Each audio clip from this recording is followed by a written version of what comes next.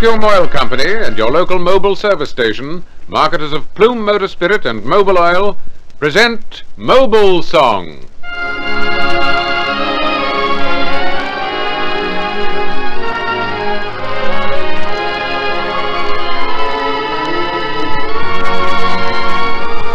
Mobil Song, the stories and songs of the makers of music.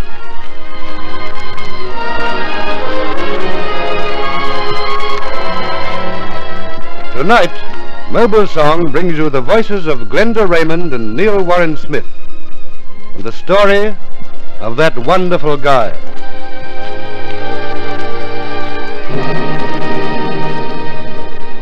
When the famous opera singer Hector Crawford consented to appear in the Broadway production of South Pacific, he became overnight the most popular figure on the American stage and captured the heart of every woman in New York. All this at the age of 57, and with a lifetime of operatic success behind him. What was the cause of this most remarkable happening? And why did his leading lady, Mary Martin, say that he made her dizzy at every performance? Why did producer Russell Krause describe him as a pinball machine with a million lights? Why did Lana Turner call him a dreamboat? We'll try to explain that in a moment. But first, Neil Warren Smith will sing the song from South Pacific that will always be associated with the name of Hector Crawford. Some enchanted evening, you may see a stranger. You may see a stranger across a crowded room, and somehow you know even then, that somewhere you'll see her again and again. Some enchanted evening, someone may be laughing. You may hear her laughing across a crowded room, and night after night, as strange as it seems, the sound of her laughter will sing in your dreams. Who can explain it? Who can tell you why? Fools give you reasons, wise men never try.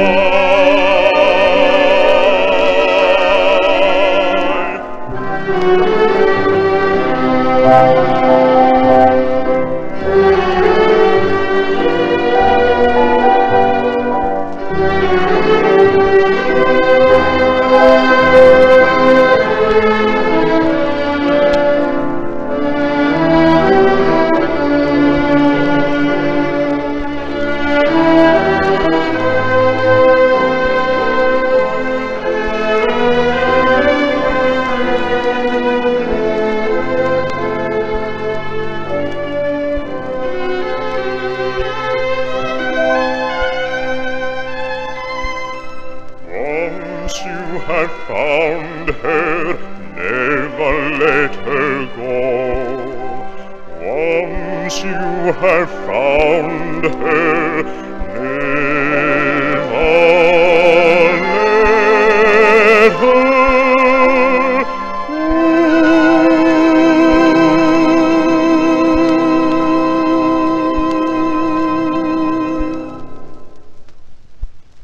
If you want your car to last longer, if you want your car to run better and more economically, remember three things. Always use Plume Motor Spirit, the best buy by miles. The new wear-fighting Mobil Oil, the greatest oil ever made. And make sure your car gets regular Mobil lubrication service at your local Mobil service station. In fact, I strongly recommend you make your local Mobil service station your motoring headquarters for everything you require. Plume, Mobil oil, Mobil lubrication, batteries, tires and accessories. For the best products and the best in service, go to the Mobil service station under the sign of the Flying Red Horse.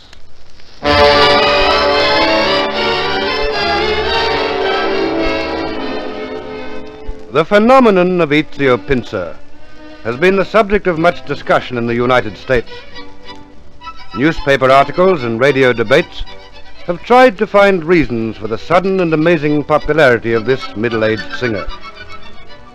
We could perhaps advance various reasons and put forward certain theories, but we think it may be more conclusive and certainly more entertaining if we tell the story of one particular incident in the life of Ezio Pincer, an incident which we hope will explain the whole personality of this most remarkable man.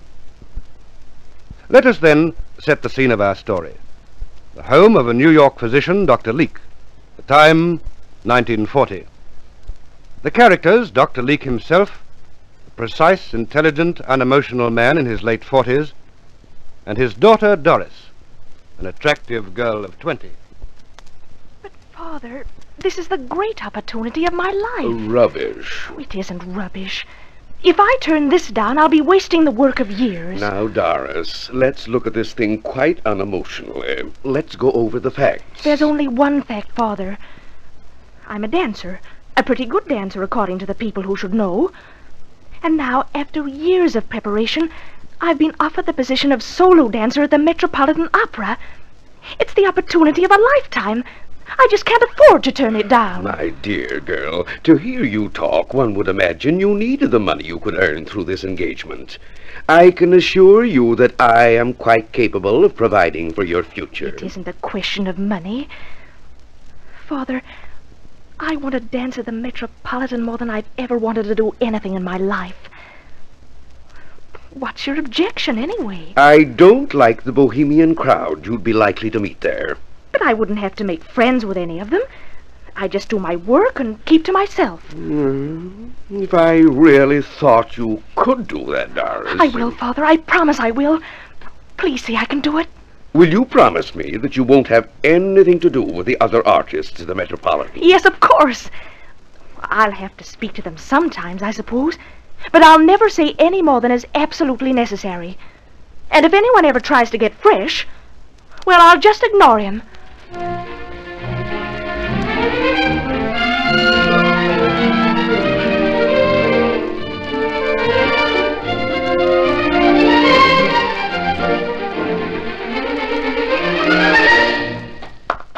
Nice work, Miss Leake. You dance very well indeed. Oh, thank you very much. Will you want me any more this morning? Yes, I think we'll try the ballet again later. There are one or two alterations I want to make. How about me, Joe? Can I go now? Not just yet, Ezio. I want to do that scene of yours with the altered movements. You mind waiting? Oh, no, I don't mind. Why should I? I'm getting paid for it. Take as long as you like, old man. Well, I'll make sure it won't be too long. We can't afford it at your salary. Oh, listen to him. And all I get. Oh, peanuts. Needn't look at Miss Leake for support. She works hard for a living. She's a dancer. Oh, yes, of course. I saw you just now, my dear. You were charming. Thank you. Yeah, now this, of course, is Mr. Ezio Pincer, Miss Doris Leake. May I kiss your hand? I'll tell you when I'm ready, Ezio. Oh, take your time. I'm quite happy here. I'm sure you are. Yes, he's a nice fellow. You like him, eh? Yes, very much. You are new at the Metropolitan, aren't you? Yes? Oh, yes. You'll like it here. We are one big, happy family. And as the father of the family, I make you welcome. Thank you. Yes. I'm 48, the oldest singer in the company. Oh, but you know what they say. A man is as young as he feels, right? I wouldn't know. Oh, come. You mustn't be like that with Ezio Pincer. We are going to be very good friends, I know. I like to be friendly with everyone. Indeed? Oh, it's getting cold around here. I wonder where the draft is coming from. Ezio, you ready? Oh, yes, coming. Now, don't go away. I'll be right back. I want to tell you the story of my life. Oh, dear. He's nice. But I wish he'd leave me alone. All right, Ezio. As soon as you're ready, I'd like you to rehearse your duet with Maria Crescini. I'm right, Joe. From the beginning, boys. Can it be? Dare I believe it? Can it be? I'm his actor. More than he was suspected, for I guessed it long ago. Can it be? Dare I believe thee? More than he was suspected, for I guessed it long ago. Oh, yes, I guessed it long ago. Yes, I guessed it long ago. Rosini, yes, believe me, more than life itself, he loves thee. Yes, believe me. Rosina, dearly he loves thee. Oh, her slyness quite reproves me. Yes, from her I'll cunning borrow, I have beauties and confess. With joy will dawn each morrow, my heart is not at rest. My heart is not at rest. In deceit the sex is far.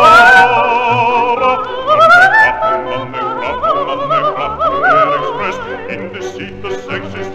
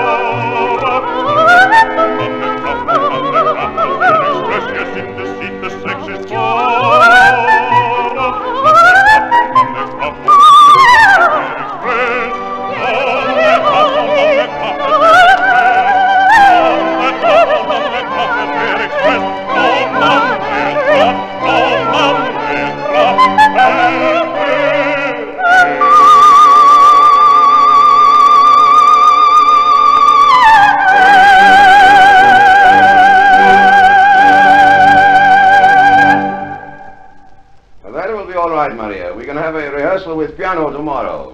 Put your music in order before you go, boys. One or two little points. We'll get them all set by tomorrow. Now, my dear Miss Leake, as I was saying... Oh, what was I saying? I don't remember. You don't? Oh, that's bad. I always like my friends to remember what I say, but never mind. Let us talk about something else. You, for instance. No. No, but why? I'm afraid it wouldn't be very interesting. Oh, not to you, perhaps, but to me of the very greatest importance. You see, I think I'm going to fall in love with you. Oh. What's the matter? I won't listen to you. I won't listen. Oh, wait, come back, please. Oh, Miss Leake, just a moment. Sorry, I'm in a hurry.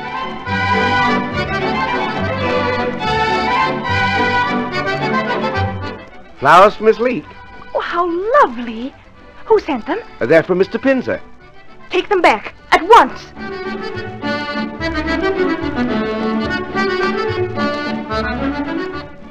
Doris, why won't you let me talk to you? I'm busy. Oh, but you're always busy. Yes, always. Goodbye.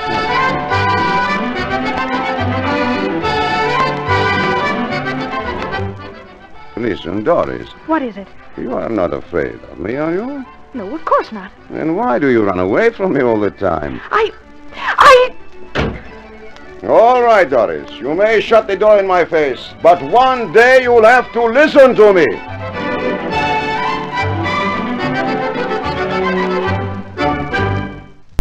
This is your new dressing room, Miss Leake. Do you think you'll like it? Oh, yes. It's very nice. Thank you. I'll be quite comfortable here. Good morning, Doris. Oh. Surprised to see me? How did you get in here? Well, the door was open. I walked in. You see, I knew this was to be your new dressing room, so I thought I'd give you a welcome. Do you like the flowers? Thank you, Mr. Pinzer. They're lovely. But I think you'd better go now. Oh, give me just 1 minute. Why? I want to know why you dislike me. Oh, but I don't.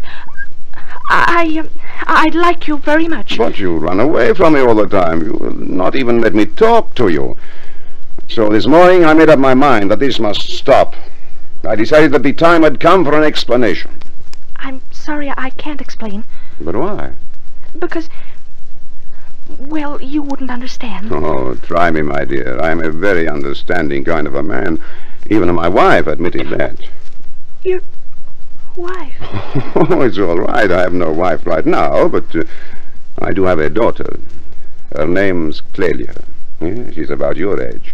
Yes, I'm sure you two are going to get along very well together. No, it won't do, Mr. Pinzer. Oh, call me Ezio. And why will it not do?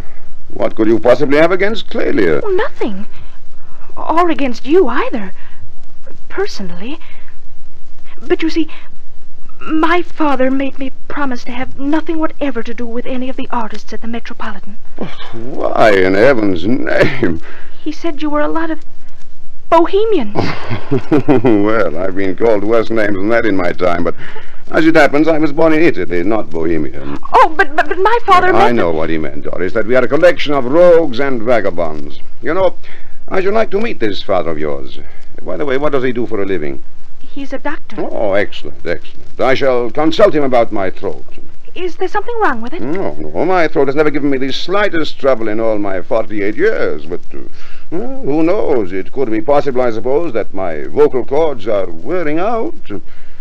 Let me see.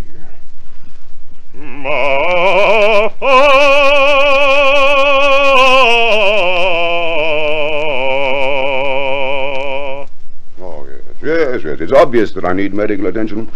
So I'm losing my voice. Will you come along with me, Doris, while I consult the excellent Dr. Leake? Oh, no. I wouldn't dare. Oh, but this is purely a professional matter. Oh, please help me. I really think, Mr. Pinzer... Ezio. I really think, Ezio, that you'd better not see my father. But why? I'm sure he'd be very angry. Well, why should he be angry with a new patient? Oh, come. Will you take me along to his office? Well, if I do, you just have to take the consequences. Oh, is he such an ogre, then? Oh, no. No, he's a darling, actually. Oh, very well, then. Take me to this darling. But stay close to me, Doris. And if he tries to knock me down, be ready to catch me.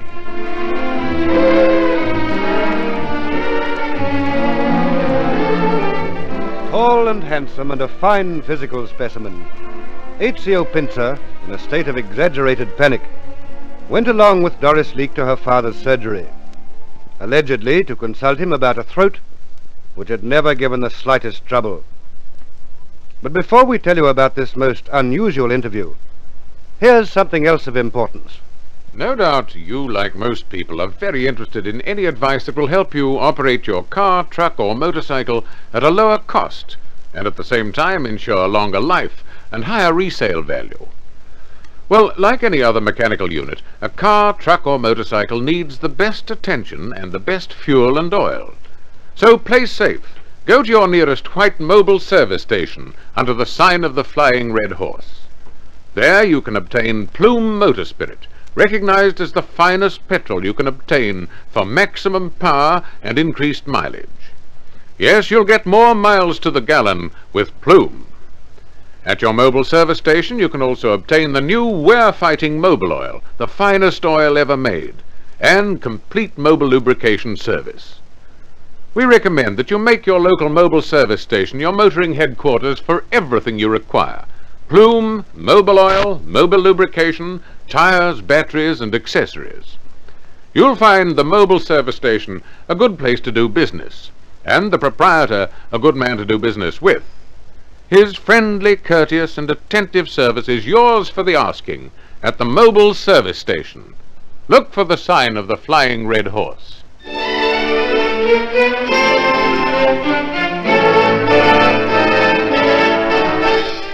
Eventually, Ezio Pincer was ushered into the presence of Dr. Leake, who was very surprised to see his daughter tagging along. Doris, what are you doing here? Father, I've come along to introduce Mr. Ezio Pincer of the Metropolitan Opera. One of that terrible bohemian crowd, Dr. Leake. I beg your pardon? Your daughter told me you disapproved of opera singers. Oh, no, it isn't that. Or do you perhaps prefer professional cyclists? I beg your pardon? I am a very good cyclist. I once came second in a 6-day race. Well, I used to ride a bicycle myself at one time. I challenge you to a race. I wouldn't be any good these days. How old are you? 48. 40. So am I, but I'm as good as some of these youngsters even now. Oh, they don't know they're bored. That's what I say, Mr.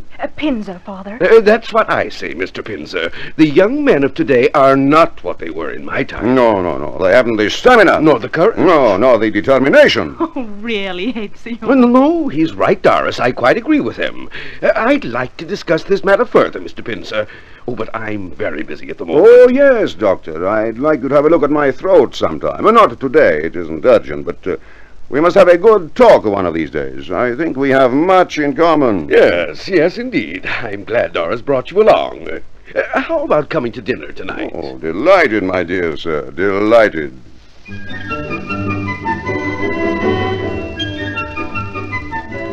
So when the baker discovered I was eating all the bread myself, he threw me out of the door, giving me a helping hand, or perhaps I should say a helping foot. Did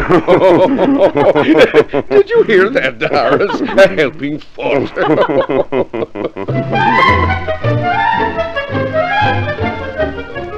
And then my father said to me, Fortunato, I was christened Fortunato, but everyone else called me Ezio. I like Ezio better. Don't you, Father? Don't interrupt him, Doris. Go on, Ezio. Tell us what your father said. My father said, Fortunato, I am a lumber dealer, but your head is far thicker than any of the wood I sell. You are far too stupid to be in the lumber business. You had better try something simple, something that requires no intelligence. Why not study medicine? Oh, that's good, Ezio. Study medicine. Something that requires no intelligence. Oh, that's really wonderful.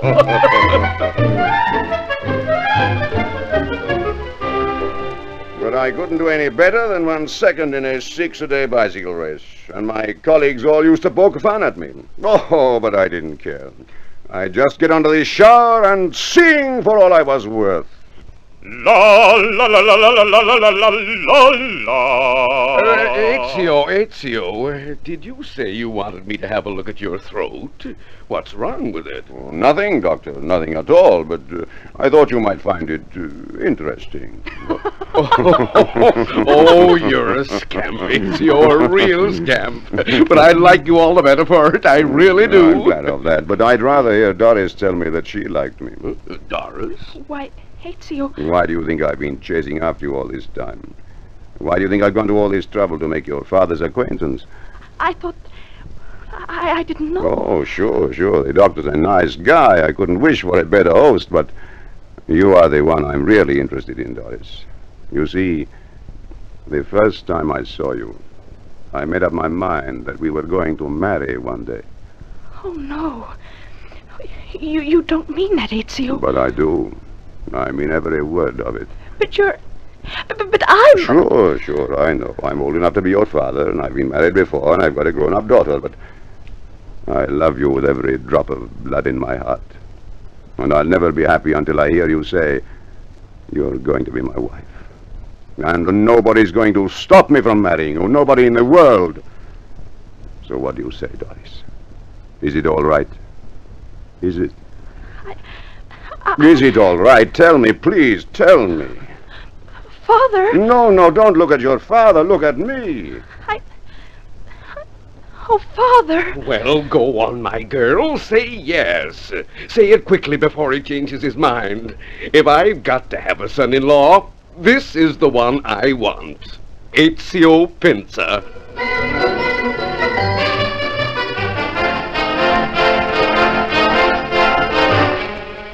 And believe it or not, Ezio and Doris then and there became engaged. Papa gave his emphatic blessing, although he'd never met his prospective son-in-law before that day. And 3 months later, the happy pair were married. 2 children were born of the marriage, but the career of Ezio Pinza was far from over. South Pacific lay ahead, and such numbers as this. One love in my heart, one love to be living for, this year to be living for, this nearly was mine, one girl in my dreams, one partner in paradise, this promise of paradise, this nearly was mine. Close to my heart she came, only to fly away, only to fly as they fly from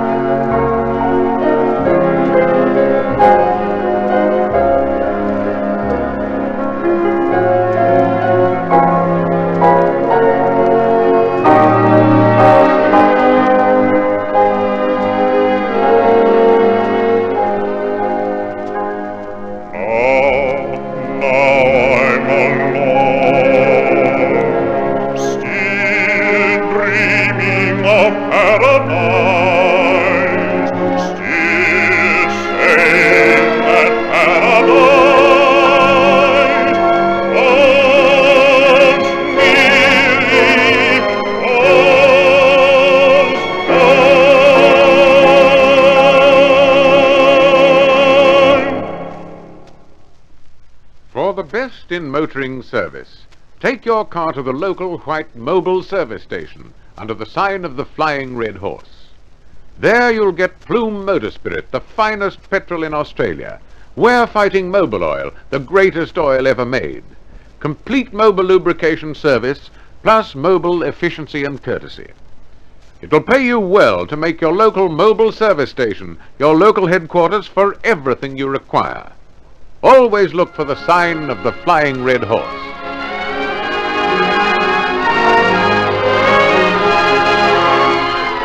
Mobil Song was written by John Ormiston Reed. The narrator was Roland Strong. The producer was Dorothy Crawford. The program featured Glenda Raymond and Neil Warren Smith. The Mobil Theatre Orchestra was conducted by Hector Crawford. Mobil Song, presented for your enjoyment by the Vacuum Oil Company and your local Mobil service station.